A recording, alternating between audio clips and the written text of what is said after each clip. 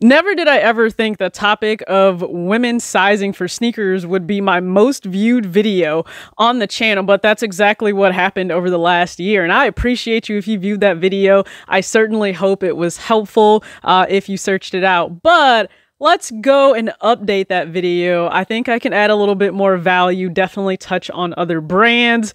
And yes, let's just start with the universal conversion for women's to men's, which is also equivalent to boy sneaker sizing. So before we dive all the way into the video, ladies, please listen up right now and through the rest of the video.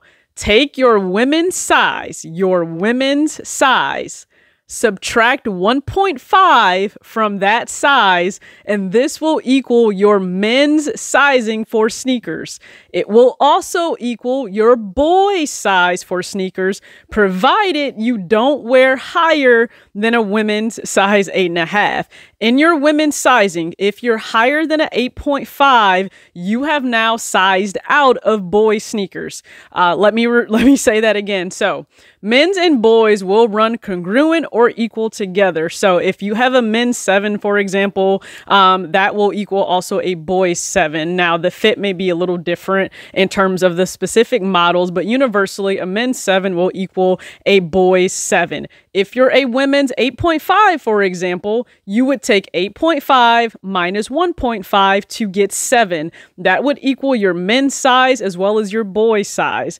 If you are higher than a women's 8.5, let's say a women's 9, unfortunately, you are now sized out of boy sneakers. You can no longer shop within the GS or grade school section. And to give you a little more insight, grade school will range from 3.5 youth to 7 youth, and that will run congruent with men's sizing. So just wanted to throw that out there. Please be sure you reference the timestamp in the description box if you just want the basic math and conversion. Your women's size minus 1.5 will equal your men's size or your boy's size. If you are higher than a women's 8.5, you will simply convert straight to men's sizing. All right, now I have a lot more to dive into. Let's get going. I surround my soul with the positivity. That's why I don't worry about the things that I don't see. Yeah. These days I don't worry about much. I think we should have some more fun. I still dream about the days when we were young. I'll take a hit and still. Yo, TJ back, another video on Talks with TJ, and we're talking sizing for sneakers again, this time for the ladies, just like the last video. And I really do appreciate you guys running that last one up over the last year. I'm glad it was helpful. And again, I think I can add just a little bit more value. So this video will touch on different brands, models, things I have discovered in terms of different pairs that are now within the collection. So the previous one really touched on Jordan. We'll venture into Yeezy as well this go round. But let me just break down the math again, because ladies, this isn't to be mean, but you guys just didn't listen to me the last video. Not a lot of you. The math, take your women's size minus 1.5 to equal your men's size, which is also equivalent to boys sizing. Okay? Got that again? So that math is also true in the reverse, right? Men, if you're trying to go for a women's exclusive sneaker, you would take your men's size, add 1.5 to that, and that would actually give you your women's size for a sneaker. But there's so much more to dive into, so here we go. So here's another PSA. This video is to be helpful. I hope it's a good guide for you, but understand that we're all extremely unique. Our feet are also different. The way my foot is shaped is probably not how yours is shaped or anyone else's. The fit of a sneaker, depending on the brand and the model, may work for me, but it may not work for you. My fit preference may be a little bit different than yours. For example, some people like their shoes to fit a little bit tighter versus some like them to fit a little looser. It's gonna be different. Also, what are you using the shoe for? If it's just casually, if it's on the basketball court, if it's to run, our fit preferences and the way our feet are shaped is 100% different. It's unique to you. So trial and error will come into play. You may need to actually go into a store if possible to try on a specific model that you're interested in. So please just make sure you're accountable for that. If you have to go that route, it is what it is. But what works for you, again, may not work for me. So just keep that in mind when going over sizing. When shopping for sneakers, here's a heads up. Yes, you can absolutely still shop in the boys section, provided you wear a women's 8.5 and smaller. Here's the catch though, depending on the brand, you may not get a 1-to-1 of the kids sneaker versus a men's sneaker, okay? So the material may be different, any extras included such as accessories, extra laces may be different, the box may be different if you're going with a GS or grade school model and sizing versus men's. That is often seen with Jordan brand. They may get a special box, we may not get a special box. So that is something to keep in mind if you're choosing to go for the boys pair versus a men's pair. Now, if you are able to fit in a men's pair, let's say a size 7, then you can absolutely opt for the men's sneaker and you get everything that's included with that release. And yes, full disclosure, in the past, I've actually passed on GS releases for Jordan brand just based on the quality control for grade school versus men's. I haven't always had the best of luck with that. And you've kind of seen that in a few videos here, like the Jordan 12 royalty. That's not to say it happens with everyone, but there are some quality control issues that's historically understood when it comes to smaller sizing. I'm sorry, ladies, we really do have to deal with that. Now, in recent times for sneaker sizing, when it comes to women's exclusive drops, right? This is an amazing thing for us. You'll see it a lot with Jordan brand, Nike, and even Adidas and so many other brands as well. The shoe is meant specifically for women. So if you see a pair such as a Ama Maniere Jordan 3 or women's Jordan 1s or a women's Jordan 3, 4, for example, and it says it's specifically for women, it's sized in women's. So for a women's release, guess what? You don't have to do any conversions. Whatever your women's size is, just go with that. So for example, for me, in the women's pairs I own that are Jordan 1s, Jordan 3s, Jordan 12s, I go true to my women's size, which is a 7.5. And you'll see that with so many pairs I own. Now, a lot of us can always choose to go up a half size, down a half size.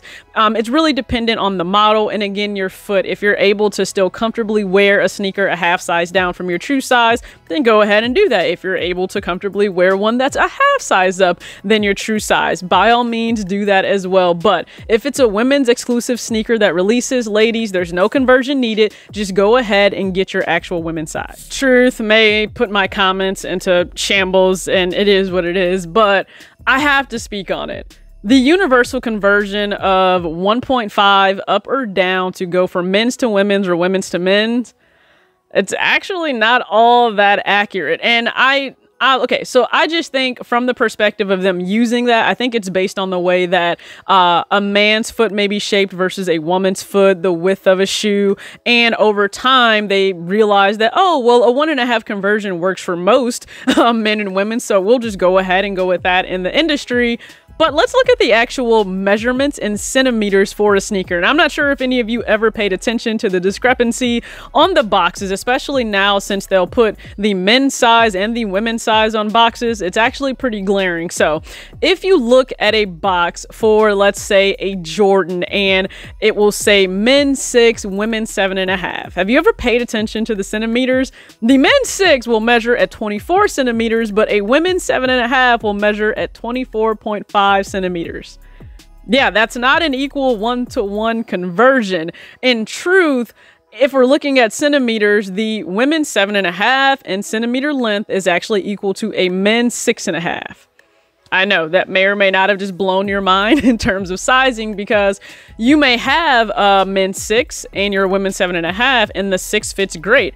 I'm that way as well. There are a number of models, especially Nike and New Balance and even Adidas, that I own, and they are a men's 6 or a boy's 6, but I'm a women's 7.5, but it fits fine. For a lot of models, that 1.5 conversion will work. It's not going to be the case for everyone. Some of it will depend on the fit of the shoe and the fit of your foot. So for me, for example, if it comes to any Jordan 1, I don't care if it's a high, a mid, a low, I can't go with a 6. It just doesn't work. It's uncomfortable for my foot. I go up to a 6.5, and that's a comfortable fit for me. I actually do that for a few models. It really just depends. And yes, sometimes you sacrifice a little bit of length even more, just depending on if the shoe is a little oversized. But I would rather have a little bit more room than my foot just be so constricted and the shoe so tight that it's actually really uncomfortable to wear. But that's always kind of weighed on my mind, and I want to go ahead and just show you guys. So if you have, let's say, an Adidas box. They actually do a true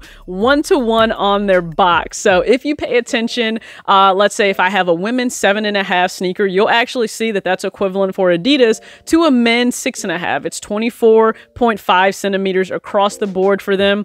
If we're talking one-to-one, that's really how it should be, but that's not the case with a lot of other models, right? Again, if I take a look at a Nike box or a Jordan box, you'll see that the men's size in centimeters is actually off by 0.5 to its women's equivalent. Not to say that it won't work for you, but that is something just to keep in mind, and it's always comical to me. And hey, if you're a designer or you deal with lasts or different things like that, just go ahead and add some value in the comment section, because again, in measuring my own foot, I've used the older Brannick device, okay, within stores for Kids Foot Locker and Foot Locker, and if I actually look at where my foot, the end of my big toe lands, for women's, it's just below 7.5, right? So that would be my size. I'm not going over that. But for boys or men's, I'm over the line of a 6. I measure just below a 6.5, and there are a lot of times now where a 6.5 works, and I guess that brings us to, well, Yeezy sizing. So for Yeezys, I know this is a question that I get now